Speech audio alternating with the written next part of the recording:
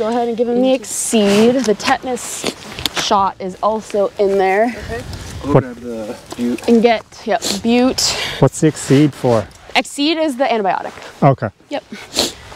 And we can let his leg down. Well, you got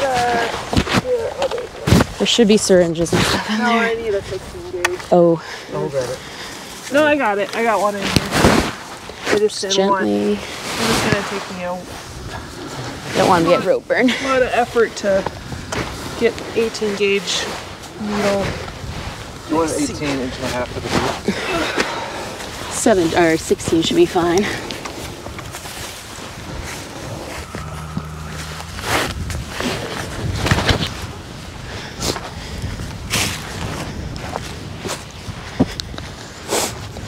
Really thick.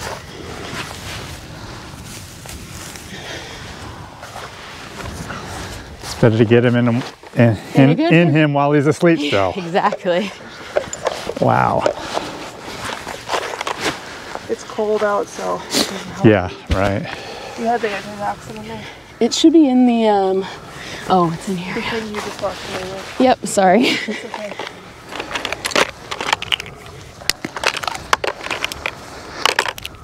Okay, so we have one horse done.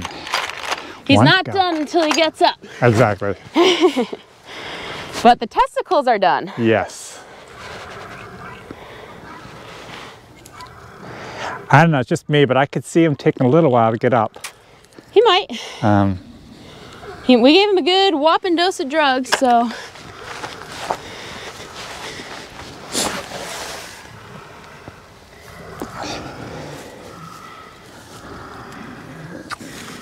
Okay. And basically, what I like to recover them is kind of slow, because I'm a little. Do I take the towel off those eyes? No, we can keep it on. What I like to see is them moving their legs before they pick their head up. Okay. So by keeping my knee sort of on his ear like this, like they don't have their head, they can't really get up. So Right. once his legs start moving, then I can give him the chance to have his head. I've actually had some episodes where a horse went down and they're struggling before I wanted them to struggle. If you just put somebody Yep. right on their heads, it stops them Exactly. from getting up. Just sit right here, Ben. He's not really looking like he's gonna get up anytime soon, but got a little bit of a hematoma there. I might wait until he's up and then give it on the other side. Okay.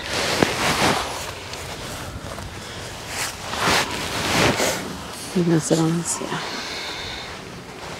Yeah, so now we wait to relax. So far, so good. So far, so good. Those are some big, what we call dead space. The testicle is bigger, like almost as big as my hand. Yes. So all that space that was once occupied by a testicle is now empty. Yep.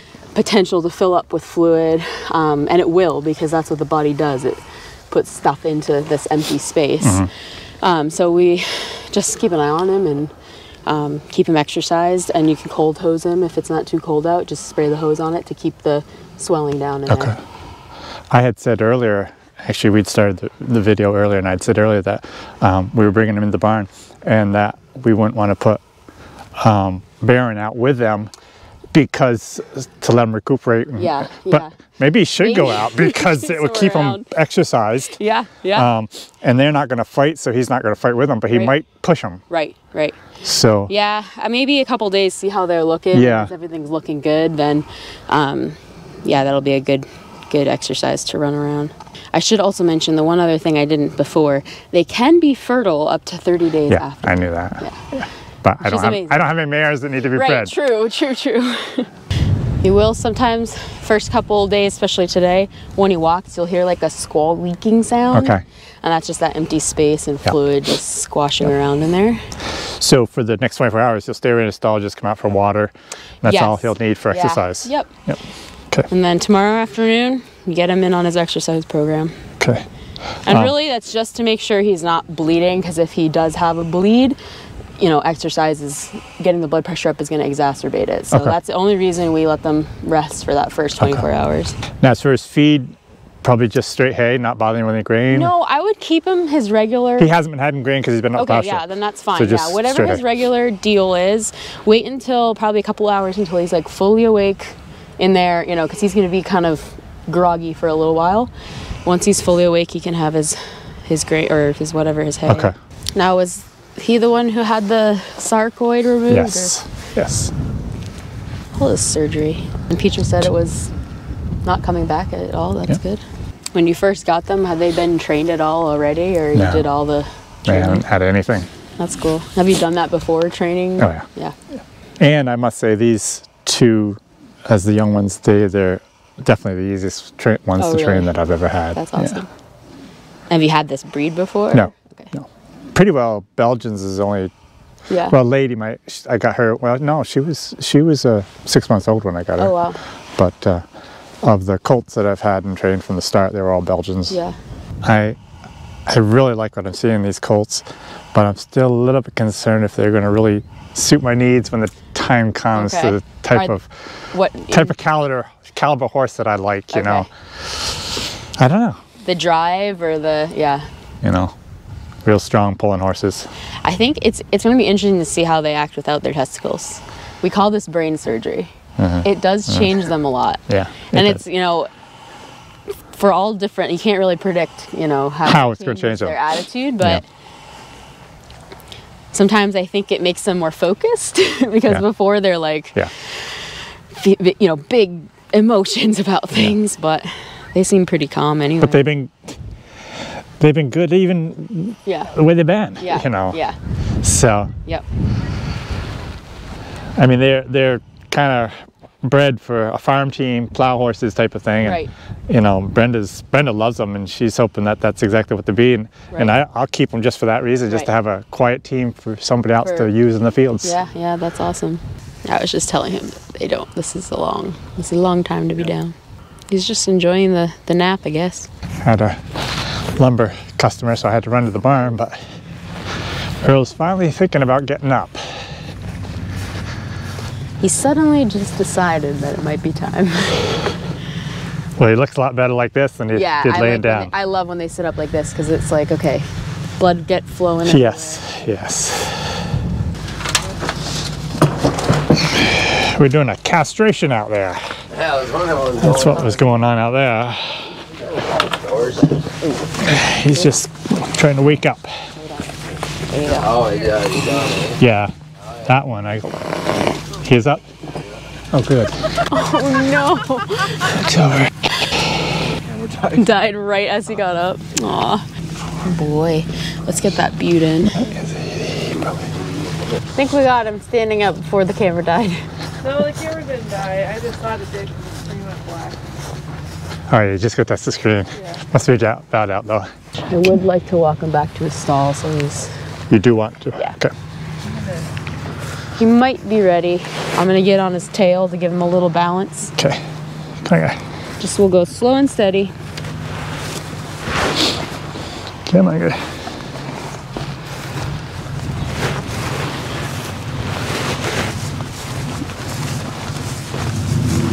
You can hear that squashing, which is normal. Just that air space in there. Okay. You can take a second if you need it. Come here. Come here. Oh, come here. Oh. Are you worried about catching him? Well, this is the time when things can go bad, you know? Right. So I guess I just don't want him moving around too much. Okay. I want him just stand there so that blood can get clotted since he's dripping still. You just never know. I mean, would you tie him to something or? I can, but that way. I don't want him to get caught on. I know. But if he does, we can move the wagon. Come here.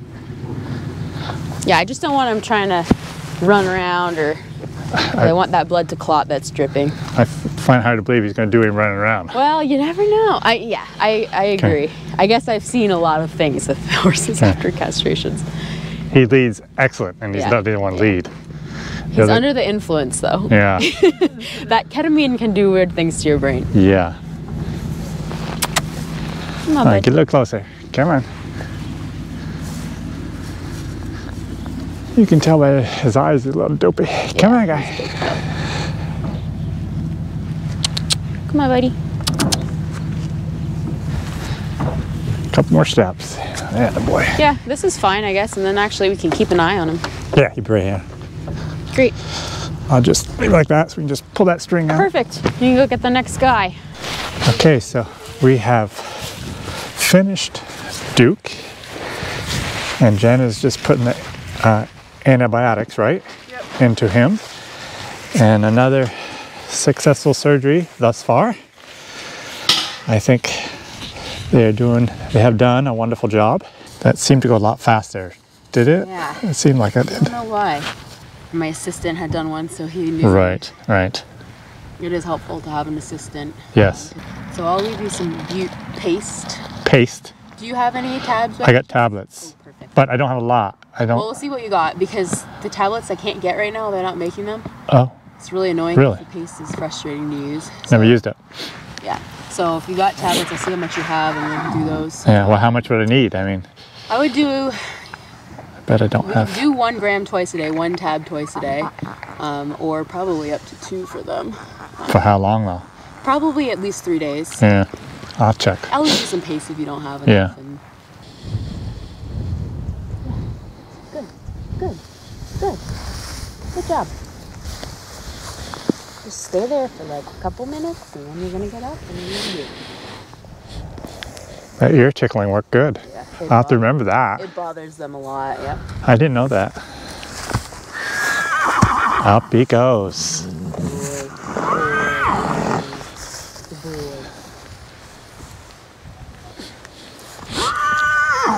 I got no if you need to look at him or anything.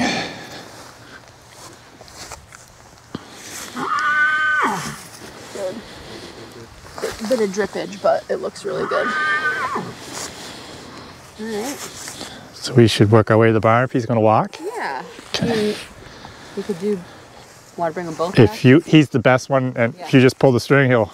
Yep.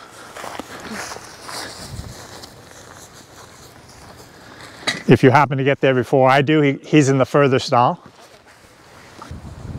Actually, Ben, you want to just get on his tail? Yeah, yeah. So Ben's just going to grab the tail just to help steady him.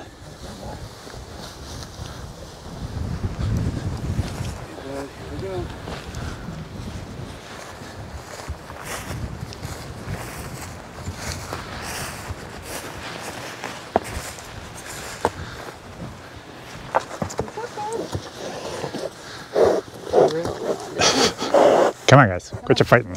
Hey. Come on. Come on. Come on. Come on. Lead the way. You're a little less drunk.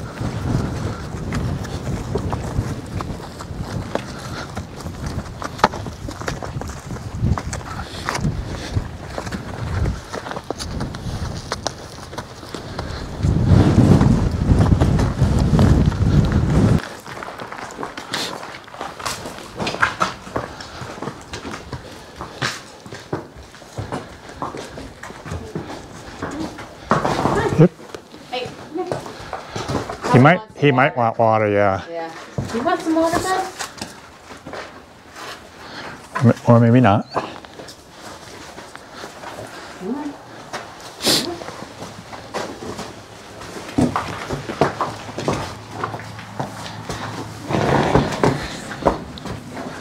Come on here.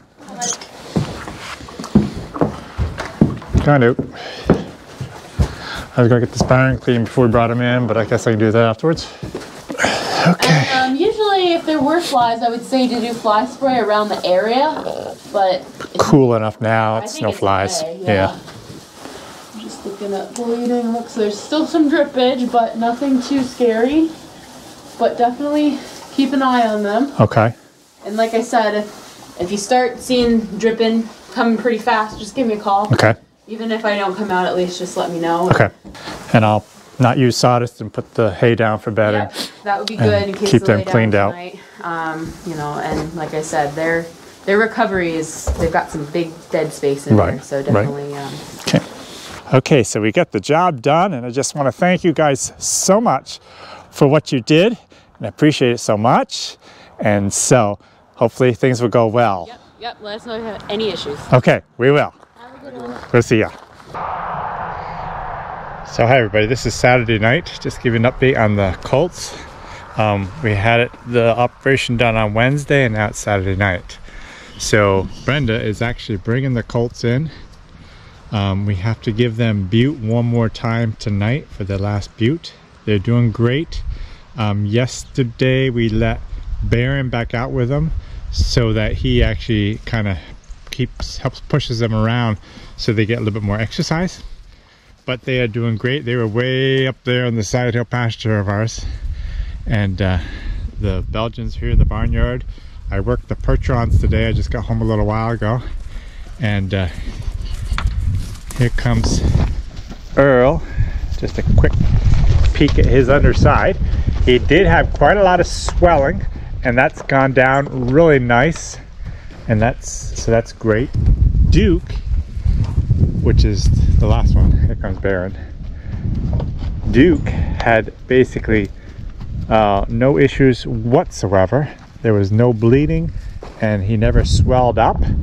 I tried to put water on Earl because he was swelled up so bad, which did not go very well, so we didn't do that too much. But Duke, okay. You can't even see, but he's excellent. No problems at all. But let me just take a second to go get these horses hitched where they belong, and then we'll talk some more. So that's the end of this video, and we hope you enjoyed watching all that we did show on YouTube about the castration. And we are so pleased with how Lila did and her team, and the fact that these guys are recuperating just as they should be. Everything looks great. So we'll give them a few weeks, and then hopefully we can start doing some more training with these guys. So if you, like we said earlier, if you're a patron and if you would like to see the whole unedited edition with the whole process that Lila did, that is available to you. So I guess that's it. You guys have a great day. We'll see you next time.